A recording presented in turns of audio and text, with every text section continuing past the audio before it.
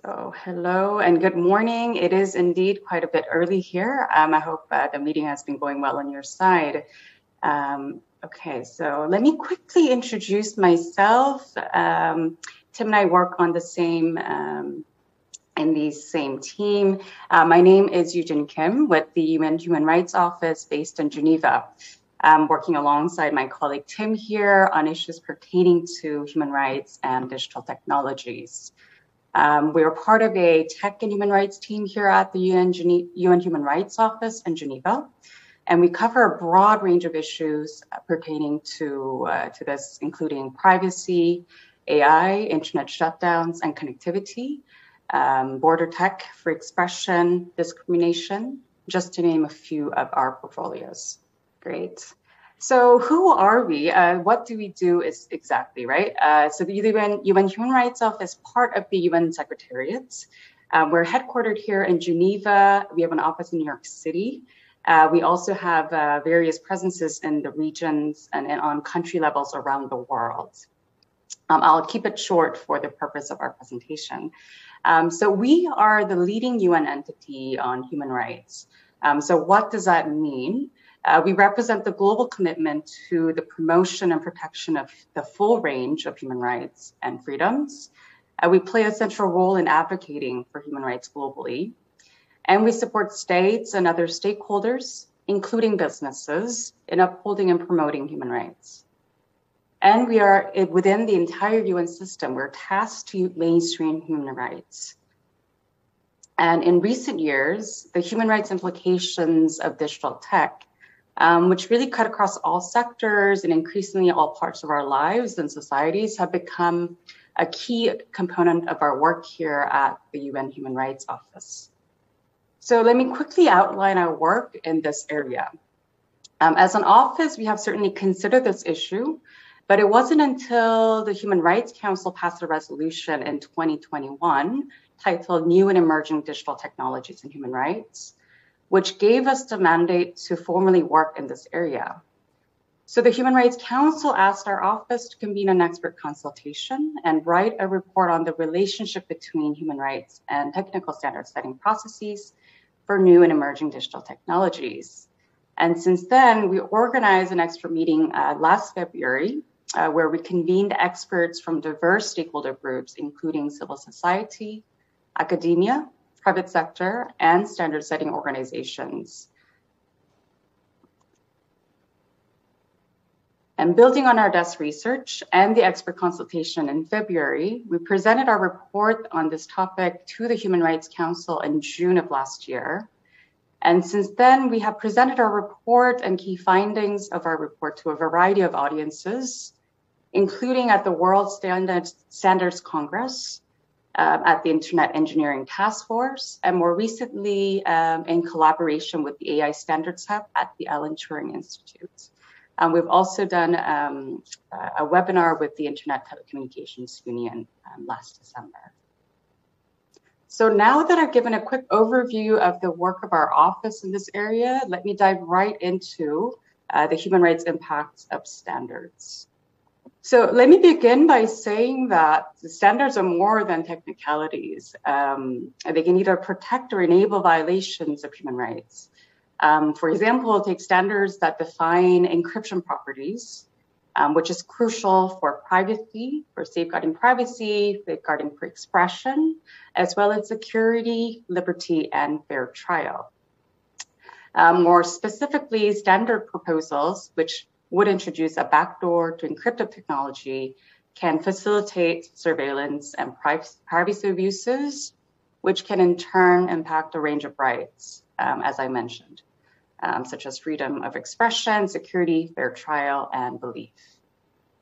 Perhaps another example is the domain name system, which by its design can make a prominent example of blocking access to websites and services online. So I should also note that there are broader types of standards, such as foundational, terminology, and management standards that lay out organizational processes. So indeed, there are standards beyond technical specification that have implications for human rights and sometimes directly address human rights concerns. An example of this is accessibility standards of digital tools and services for persons with disabilities. For instance, the W3C has accessibility standards that has made the web more accessible for people with disabilities. And lastly, I should note that human rights cannot always be hard-coded into standards. So a lot actually also depend on how standards are implemented. So in addition to looking at how standards are designed and developed and elaborated, there's a need to look at how standards are implemented. So having said that, now over to you, Tim. Yes, thank you, Yoojin. We thought I might interject just for a moment to explain what the added value is of looking at standards through a human rights lens. Why are we doing it this way? Often we face ethical approaches. We hear a lot about tech for good and similar terminology. And while all this is perfectly valid, and we see the good intentions and the good work behind it, what I felt was hopefully useful for you is to highlight a few points. What if we look through a human rights lens, how that can really contribute to developing better tech and better standards. So to start with, it's an established framework. It's something the world has worked with for many decades. It incorporates universally accepted and agreed values. We can rely on a broad set, but clearly or relatively clearly defined rights that really center people, center what they should enjoy in terms of rights. And that in turn helps us clearly identify duties, responsibilities, and identify what harms we need to focus on, what harms need to be addressed, what harms need to be prevented. And over the decades of working with human rights law, principles, standards, a very nuanced language has developed, lots of methodologies, the way of assessing and weighing positions, the principles underlying that. Speaking of human rights due diligence and human rights impact assessments, principles such as necessity, proportionality, legality, accountability, etc. And all this is embedded in an institutional framework. We have national institutions, we have regional institutions, international, global institutions. Courts apply human rights law, use human rights language, and again, contribute to a nuanced understanding of what human rights mean. And so if done well, human rights law, human rights principles, standards can really contribute so much to developing standards we believe would be fully fit for purpose. Thanks. Yoojin, over to you. Thanks, Tim. That was wonderful. Great. So let me, having said, the added value of the human rights framework, maybe it's useful for us to really look at some of the challenges that exist from what we found.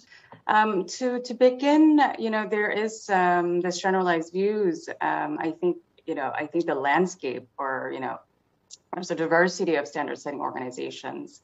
And the breadth of the different kind of standards that they work on, and perhaps different procedures, operational procedures and structures in terms of membership and otherwise. I think having this generalized views of what they are isn't quite helpful, right? I think different standard organizations have good practices. In one area, there's certainly been some best practices. So just taking a more nuanced approach, I think is perhaps a good starting point. And within standard setting organizations, what we found is that I think over if you look at the history of standard setting, for example, it's largely been driven by a lot of the technical experts. But given that now, for examples, when we talk about standards around artificial intelligence systems, for example, we see that really there needs to be a lot more diversity, thematic diversity, in terms of the inputs and in terms of the consultations, because of the impact that it has on society, on human rights, on the full range of human rights. So I would say that within, the lack of thematic diversity is a challenge. And to date, there's not yet a mandatory human rights due diligence or impact assessment, no systemic impact monitoring of different standards that are developed and then also implemented. And some we found to be actively resistant to human rights for various reasons. And when it comes to the inputs that inform standards, there certainly has been a lack of breadth of inputs.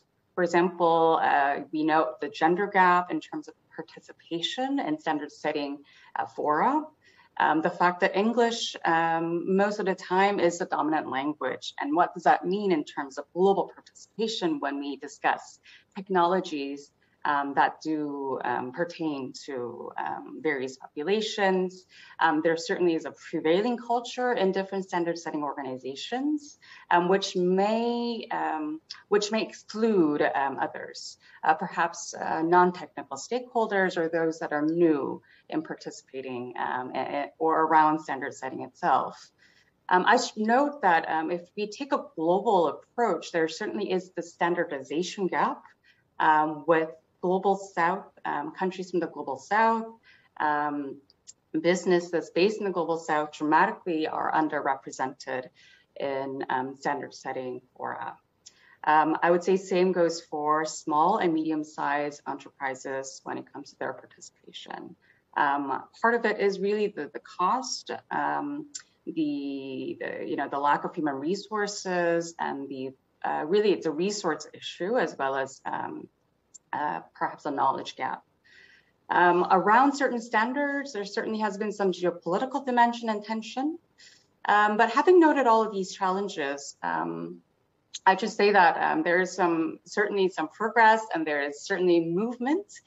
There is growing awareness among various standard setting organizations, as well as participants and those active in standard setting processes of the importance of human rights.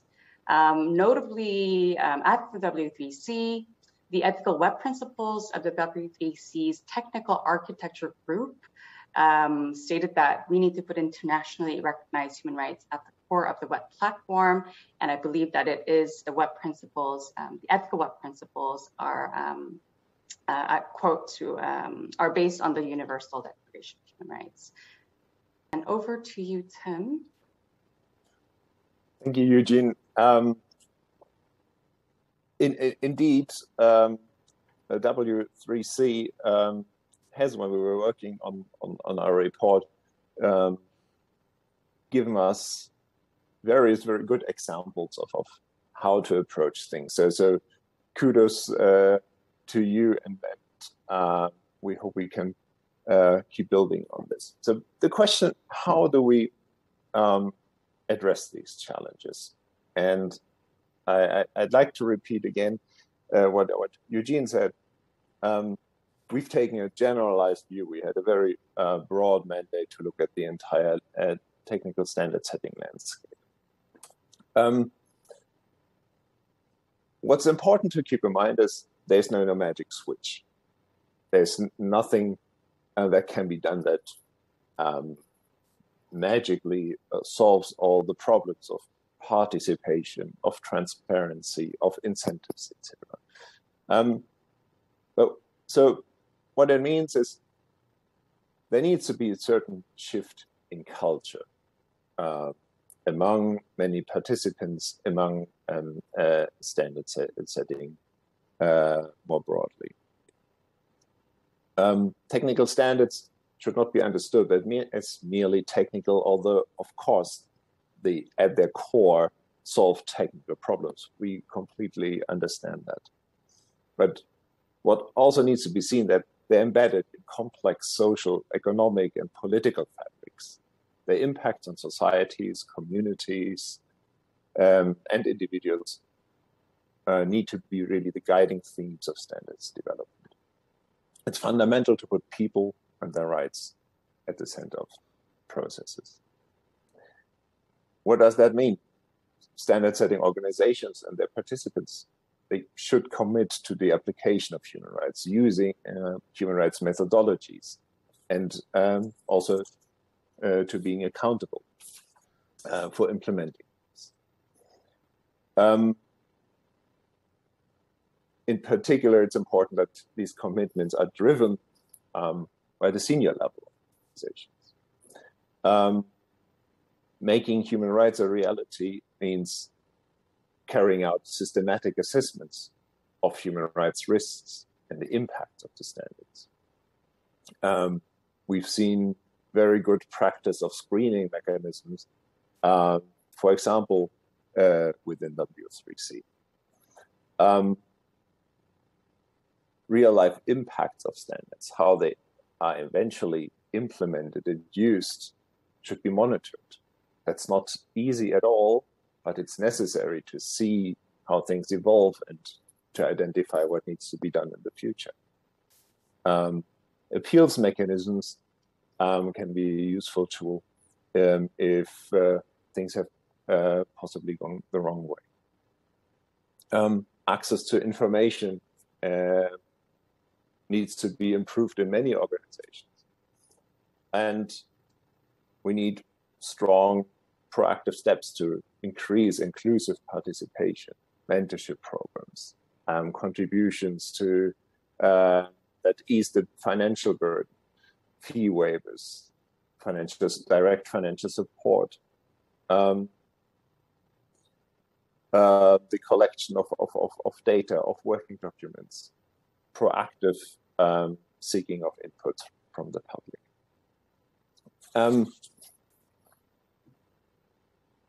All that said, we would like to turn the table around and ask you what your reflections are on what we said, how you see from your own practice, from your daily work within the W3C, what main problems you are facing and how you are approaching these and what kind of solutions you have found.